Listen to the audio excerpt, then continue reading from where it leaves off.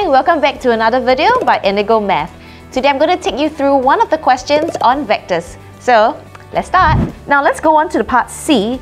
It says, I've got another new vector C and it's given by that, where lambda is a constant, and they say to state the geometrical meaning of B dot C, then later find the possible values. Let's deal with the first portion first, the geometrical meaning. Let me just write out the question here. I'm interested in finding what's the geometrical meaning of the vector B dot the vector C. Now, do you remember? Vector B is not just any regular vector, right? It's a unit vector. So if it's unit vector, if I were to write it like that, I'm going to change it as such. So now take note. Why do I flip it? Because it's actually a projection vector.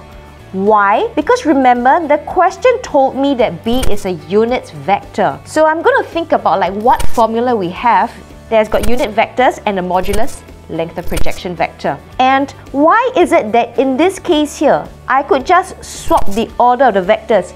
Remember, dot products, when you resolve them, you are going to get a scalar. So the order doesn't matter and I will just swap it as such. In other words, if I were to draw this out on a diagram, it means I'm projecting the vector C onto the vector here B. And what I'm getting is the length of the projection vector. If you're unsure what projection vector is, it is just the shadow. Where you project C onto B, you're going to get the length of this. That's what it means actually. So I'm going to write it out now, putting everything together. It's just going to be the length of projection of the vector C onto B.